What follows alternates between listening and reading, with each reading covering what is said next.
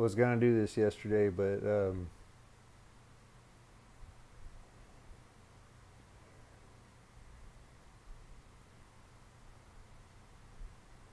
didn't have the strength.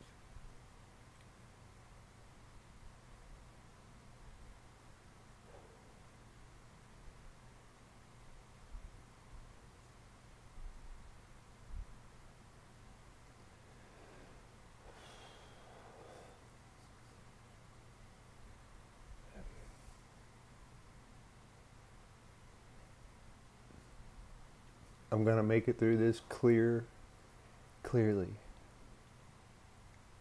Okay? So I'm gonna have to pause at times because this isn't gonna be easy.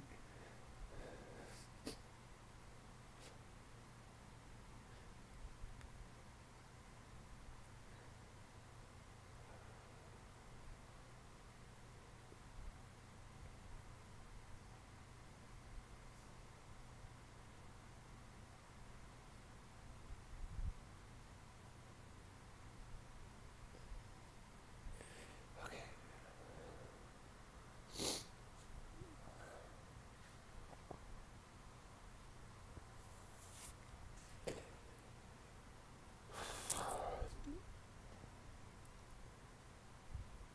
21 years ago, 21 years ago, I woke up with the absolute intent that morning of breaking up with my girlfriend at the time. She was an absolute succubus. She wanted to fight all the time. It was her way of controlling me.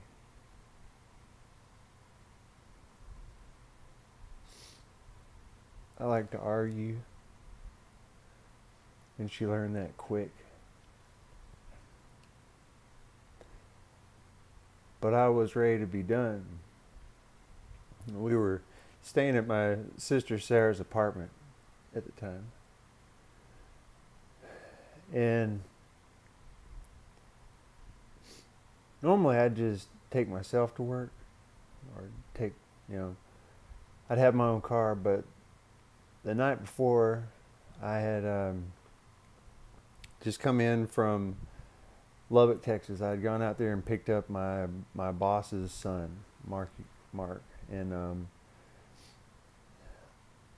remember when I came in, my dad was always big on books on tape. Eric, my little brother, just graduated high school, and all the family was in town, and remember coming in and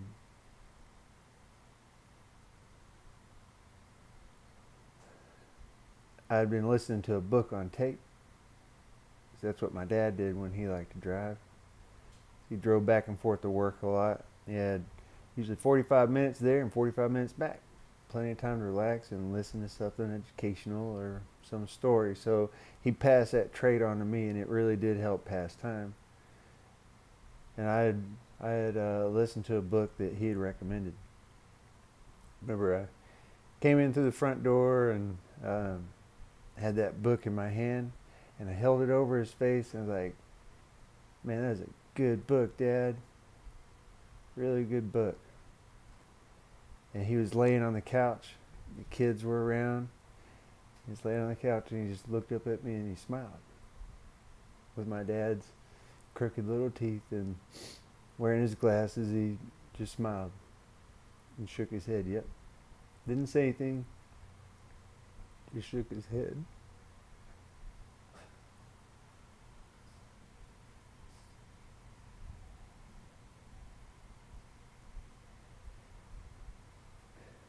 Carrie came and picked me up, and I left my car at the house, which I normally didn't do.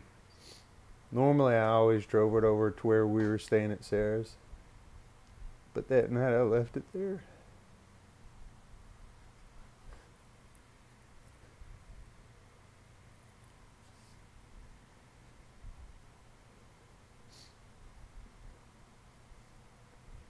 That was June 1st, 1999.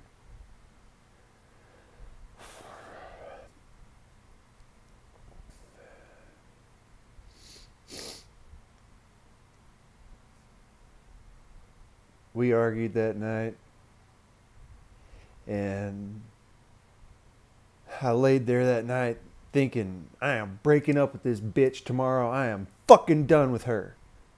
I'm just sick of this shit.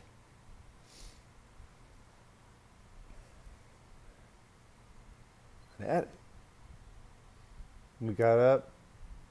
I was calm about it. When I know I'm going to do something, there's no need in being nervous. I knew what my plan was. She always wanted to fight with me right at the car. If I started any type of argument, she'd just control me. And so that morning I was like, all right, this is what I'm going to do. Get something to eat, act all normal, and then go to the house, get my car, I'm going to go to work, let her get to work, I'm going to call that bitch and dump her ass. Done with her. So we get up, get dressed, leave Sarah's apartment, go to McDonald's. I had my pancakes and high C orange. And I'm sorry they don't sell high C orange there anymore with McDonald's pancakes, because that is seriously one of the greatest combinations ever known to man. And it was delicious. I still remember how good those pancakes tasted. They were so good.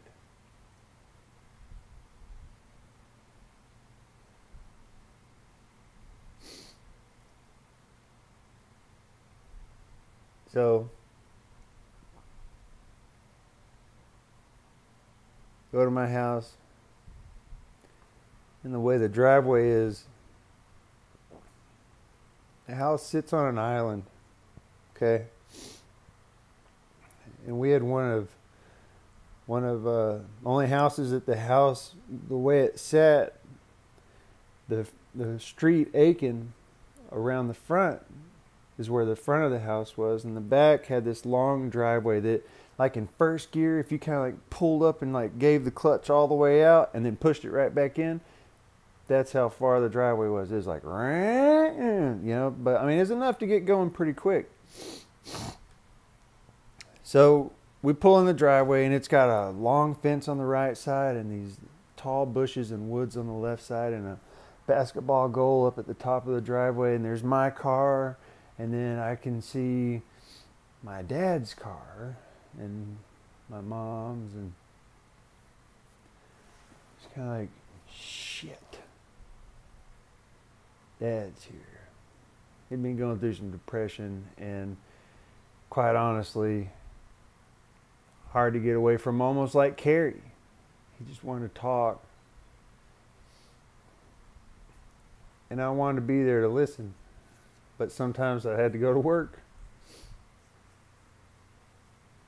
So I get out of the car,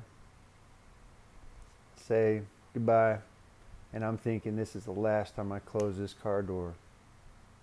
Boom. Got my cigarettes and lighter in one hand, high C orange in the other hand.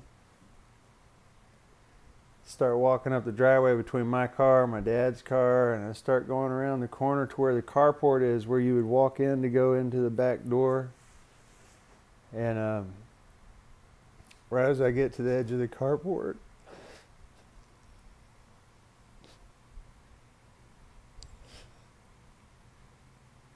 I'm not even at the edge of the carport. I'm actually at the front of my bumper.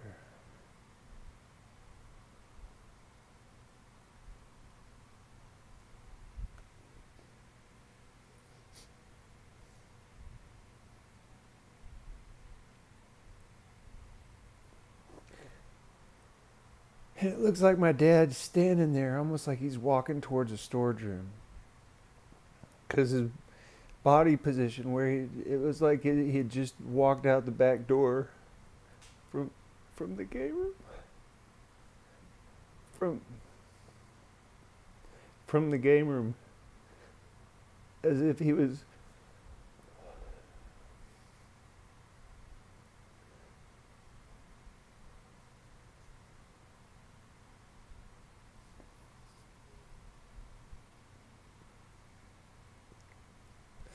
walking to the storage room.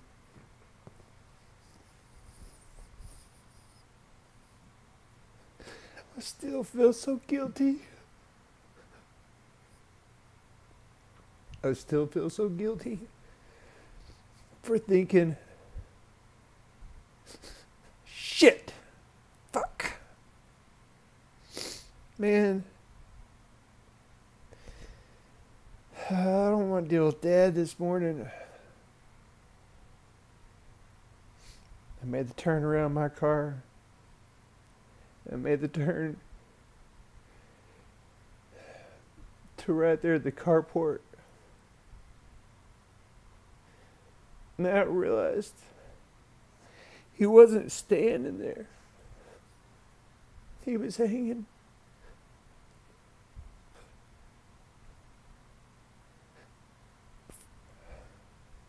From a tie-down strap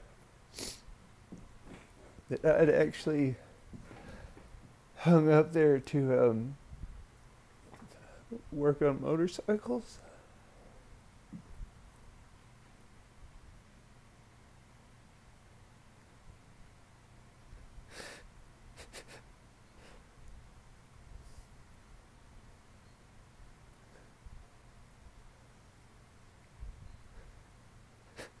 I stood there frozen. I could see the dogs standing there looking at him like as puzzled as I was. Like, why isn't he moving?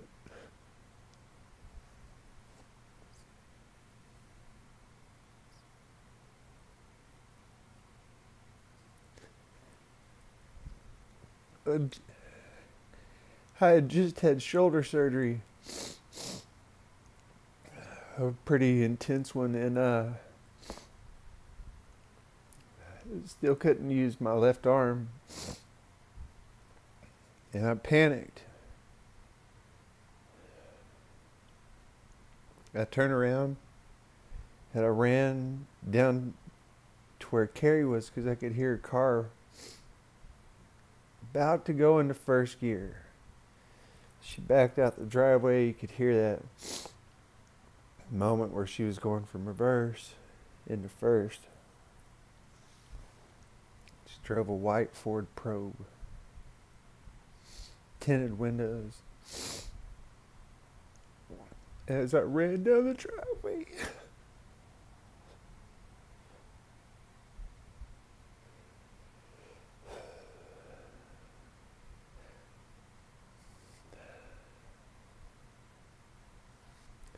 I had that cup in my hand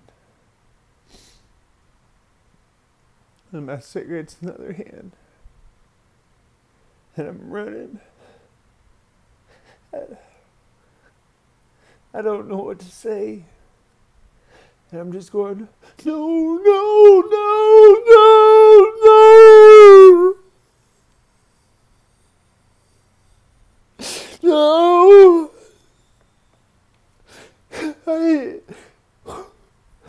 I hit Carrie's car.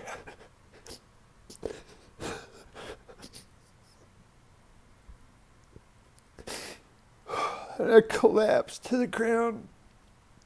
I threw my cigarettes and everything down.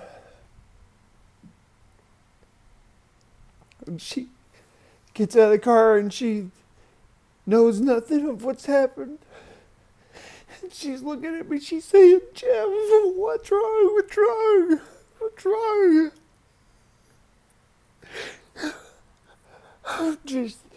She's going, is it satin? Is it satin? We'd had a dog that we'd had forever and she was in poor health.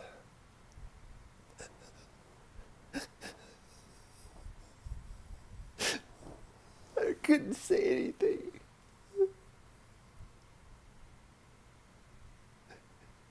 I go, my dad, my dad, my dad, my dad, my dad. What was it? Dad hung himself. Then I went into, I gotta get him down.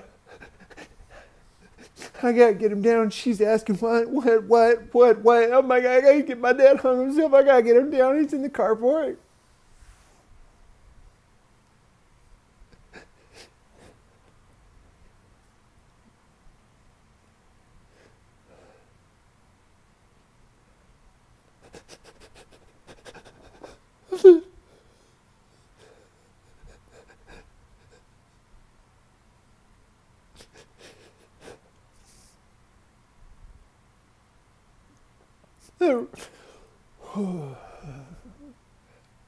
I ran up the driveway.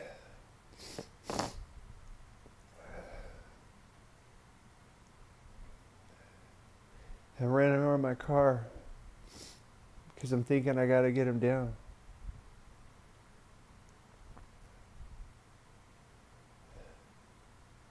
I stood right there at the line of the edge where it goes from the driveway to the carport.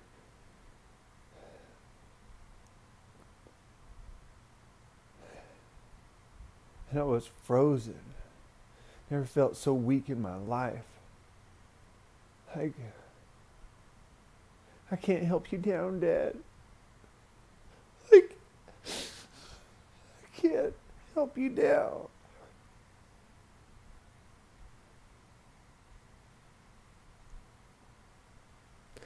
And the strap was so tight.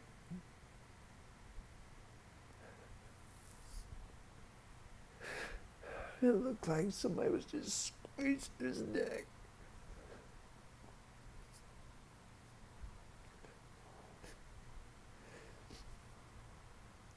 And it was calm. The air was so calm. And I stood there, staring at him.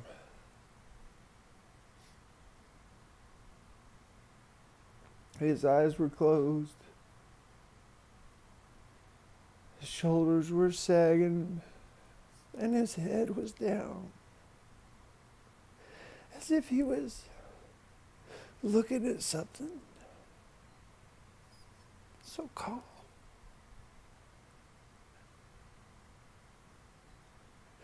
And I instantly thought, Mom's in the house. Does she know? Does she know? Carrie runs up behind me and she doesn't know what to do. And I said, I have to get my mom.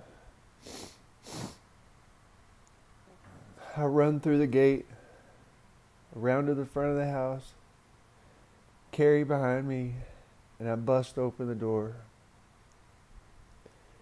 And I'm yelling, Mom, Mom, and I collapse up against the couch. I fell through the foyer into the living room and just up against the side of the couch. And I'm staring into the foyer and I'm screaming, Mom, Mom, Mom, Mom, Mom, Mom. She came out of the downstairs bathroom, right there where I was. She came in there and the look in her eyes, she's just, Jeff, what's wrong? What's wrong? Jeff, what's wrong? What's wrong? And I'm sitting there frozen. And I'm just looking at her eyes and she's going, what's wrong? What's wrong? And I don't want to say. No. I want to say it. And Carrie goes, Mr. Thresh. And I go, oh, no. No. Mom, Dad hung himself.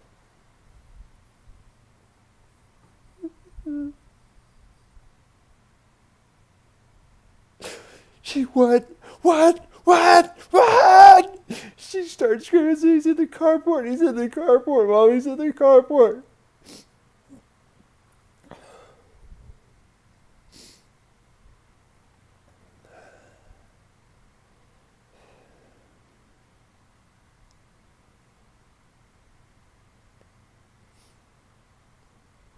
I tell Carrie, you have to keep my mom right here. I run to the kitchen. I call 911. You have to get here as fast as you can. My father hung himself. No, I'm not staying on the line. Get here now.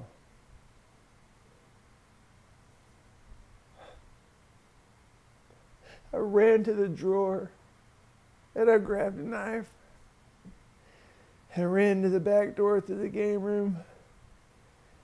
And I'm looking through the window and I can see him hanging there.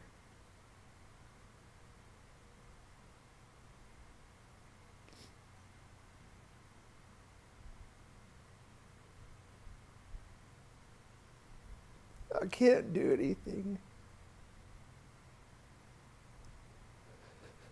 I can't go out the back door.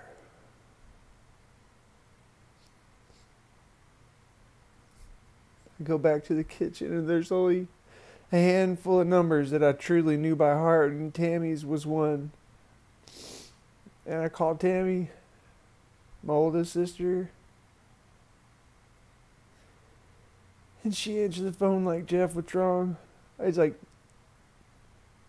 I just said Tammy, and she just like instantly knew something was wrong. I said, "Tammy, Dad hung himself."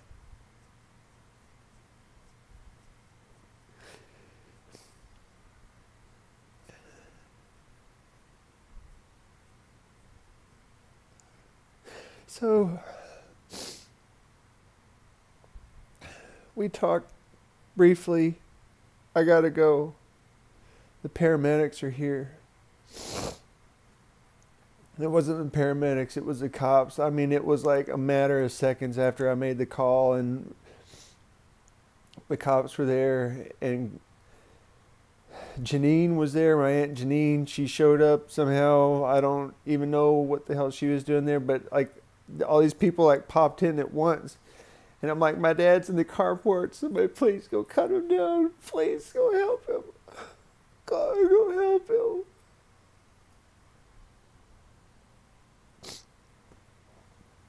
Paramedics got there right after that, and they were back there quick. They got him down fast. Still remember the sound of them popping the buttons off his shirt. He was in a button-up shirt. The sound of the buttons hitting the ground. And then the sound of the scissors cutting through his shoes.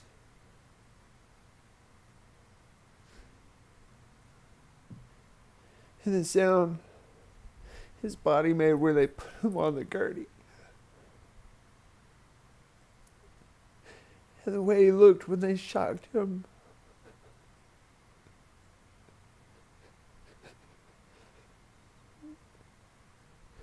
And then they rolled him past me. And on the little heart monitor,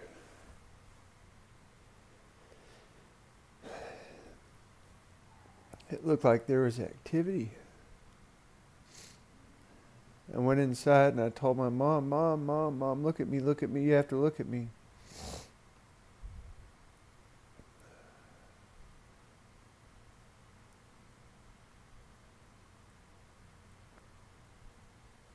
She opened her eyes and she looks at me and she starts screaming and says, "I can't look at you.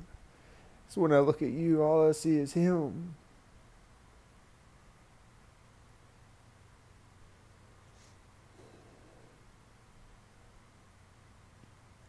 I went and called Tammy back and told her they're taking him to the hospital. I think they might have had a pulse.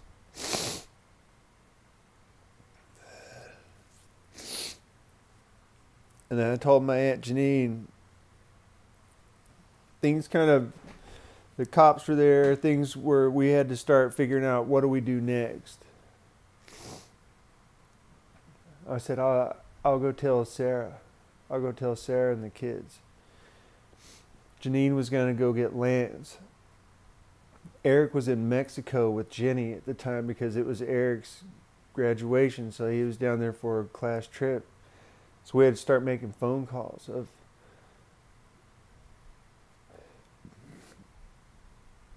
of that Dad had hung himself.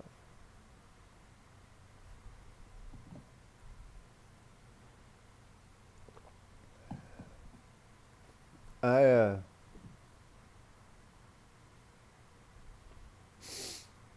told Carrie, I said, I need you to come with me to Sarah's.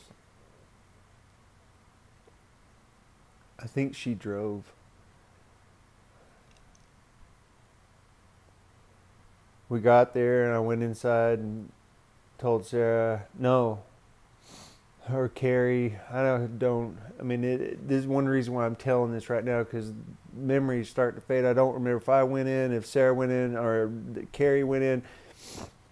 Sarah came outside. Wesley was there, and that was her boyfriend. Cole and Michaela were in there, and Sarah came outside, and I told her that Dad had hung himself. She thought I was joking, and I told her I was being serious. And so she had her freak out moment. I asked Carrie if she'd stay and watch the kids while Sarah went and helped with my mom, and that I needed to go deal with something. She goes, what? So I need to go talk to Booger. She goes, Jeff, I need to go talk to Booger. Okay? She knew I already didn't like my dad's psychiatrist. And that's exactly what I wanted, was him. So I went and got Booger, and I showed up at his boat shop where he's the manager. You know, he runs the place. And I pull in and I say, hey, man, need you to get in the car, Booger. Come on, bro. Let's go. Get in the car. He goes, I'm working. I can't just leave. No, I'm not asking. I need you to get in the car. Let's go. I need you to get in the car. And so he's like, no, I can't. Like, I'm not fucking asking. Get in the fucking car. So he got in the car. And we're going down the road. He goes, dude, what are we doing? Man, just gotta go for a ride, okay, dude? We're gonna go for a ride. What do you think about this song? I don't even know what it was. Metallica, something, Candlebox, I don't know. Man, it's like several minutes. And he's like, where are we going? I'm like, you'll see, you'll see, you'll see, you'll see. I knew where my dad's doctor's office was, but I didn't know where it was inside the building. So we pull in there, and I say, Booger, I need you to help me find Dr. Numbnuts. And he goes, it's right, la, la, la. We found it, boom, okay, 107. So we walk down to 107, and we walk in there, and I'm like, bam, hey, what's up? And this nurse is like, hey, can I help you? I'm like, yeah, you can go get Dr. What's His Nuts right now. And she goes, he's in session. I don't care. Now granted, I'm 6'4". I am not a thick dude. If I turned sideways and stuck my tongue out, I'd look like a zipper. And I got this gimp ass shoulder. But when a 6'4" guy comes in your office and says, you better get that fucking doctor now,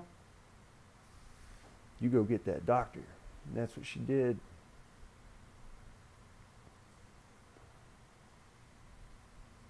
Standing there, and Booger is just pestering me. Jeff, what are we doing here? He thought we were there because he thought it was my shoulder surgeon, the guy who screwed up my first surgery. He thought I'd had enough and was going to just mess that guy up. So Dr. Numbnuts walks around the corner. He's a lot smaller than I thought. He's like 5'7". Little Richard Dreyfuss looking motherfucker. Beard and all. Little sweater, glasses. God, I hate hitting guys with glasses. Now, he goes, "Yes, may I help you?" I said, "I'm Jeff Thrasher, Scott Thrasher's son." He said, "Well, I can tell you look a lot like him." I said, "I did. He killed himself this morning." I hear Booger behind me gasp. And Reagan, I'm standing there just waiting, like, what's your next move? What's your next move? I brought my best friend to keep me from killing you. That's what's going through my head. And I was ready. The wrong thing could have come out of his mouth. And in that moment, you can call it premeditated all you want. I thought about every single thing I was going to do to that guy when I drove over there.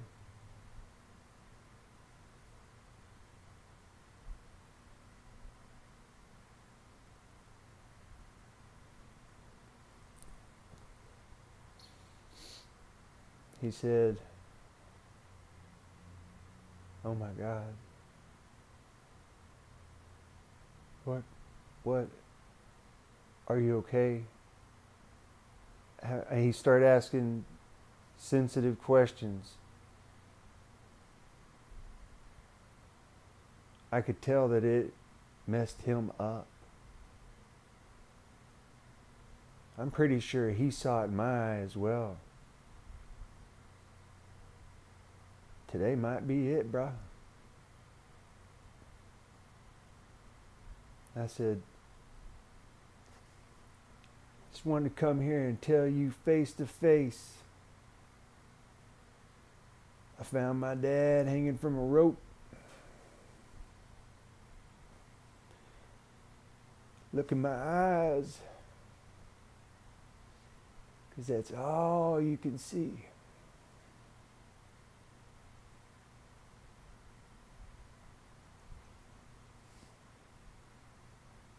It's all I can see. I want you to know that." He said, "If there's anything I can ever do to help you, please let me know." I said, "I think you've done enough, Doc. Have a good fucking day." We walked out, and we got in the car, and we cried.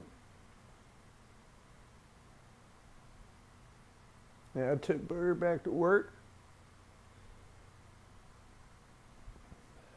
and then I got a page from Chuck at the antique store.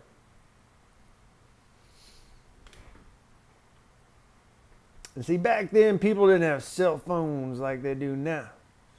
That's right, I had a pager.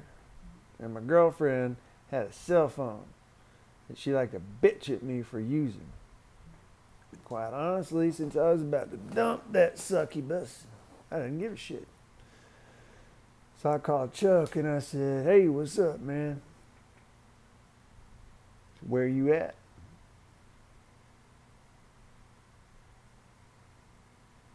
So I'm stuck between the A and the T, man. I'll be there in a minute, okay? Don't worry about it. So I pull up to work. I go inside, sit down. I tell Chuck, "I don't think I'm going to work today." Now, I was late like I always was. That ain't no shit. The only way you knew I was going to be at work on time was if time was 10:35, because McDonald's quit selling pancakes at 10:30. It took about 5 minutes to get from McDonald's to work. That was on time. And then lunch was at noon. So I told Chuck, "I'm not working today." I said, "Why not?"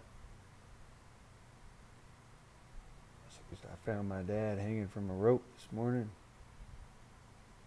He's at the hospital. I'm not sure if he's alive or not. He said, what are you doing here?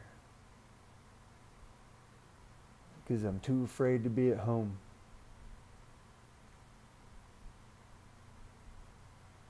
I don't know if I can go back there.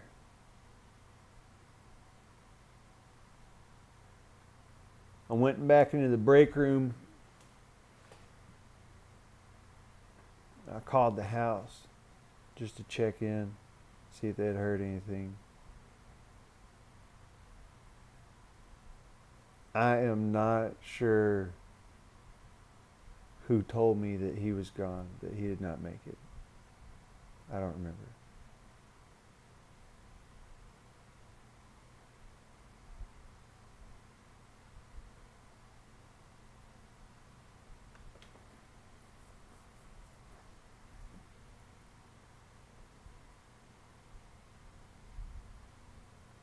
I sat back there for a minute,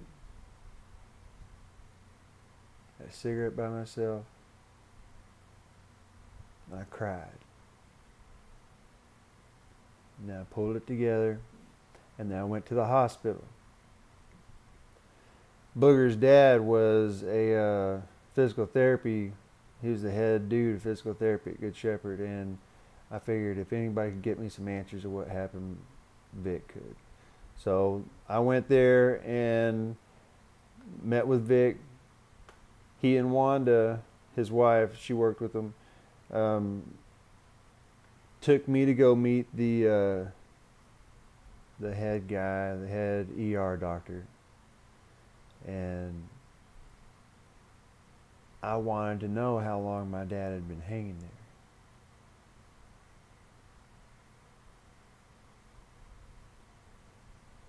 And he asked,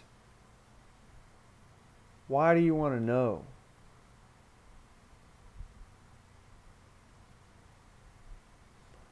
Is it because you're going to spend forever wondering if you would have got there 5 minutes earlier, it would have been a different outcome?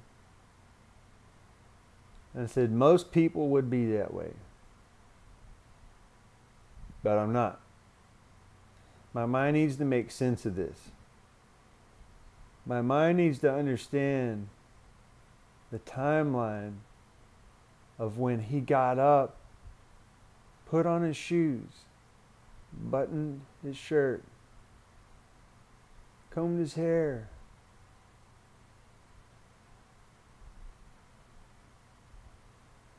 my niece had had an upset stomach the night before. My mom had been up all night with her. And she was actually sleeping in Lance's old room, and my mom distinctly remembers having the door open when she last saw Marissa, but when that morning happened, the bedroom door was closed. So he closed it. He went through certain motions that morning, and he took a bar stool and he put it outside and he stood on top of it, and he took a strap that I had tied up there. I had put it up there because it was strong enough to hold up the front end of motorcycles to get the front end off so we could work on the front brakes and stuff. I'd walked past that thing several times and slapped it as I walked past it going, I need to take that down.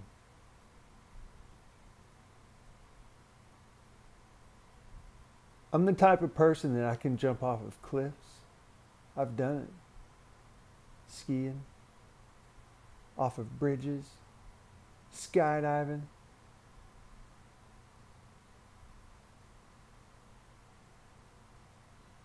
It took my dad the amount of courage to drop the roughly 1 foot that he did, an insurmountable amount of pain to make a person overcome that.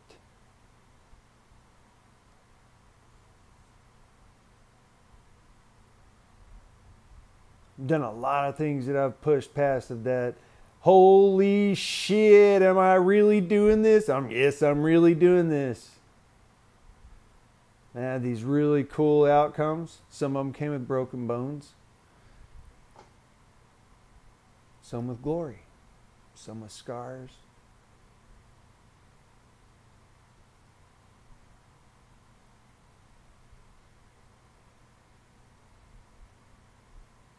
So I asked that doctor, I want to know this, not so I can beat myself up of saying, if I hadn't have gone to McDonald's and had those delicious pancakes, would my dad still be alive? Because in reality is, if he was willing to do it now, he'd be willing to do it tomorrow. So I'm not going to beat myself up over that. I'd like to know how long he's there because it makes sense in my mind. He said, well, I can tell you this, and this is how we know. Your father was there long enough that the blood had pulled in his feet long enough that you wouldn't have been able to have changed anything.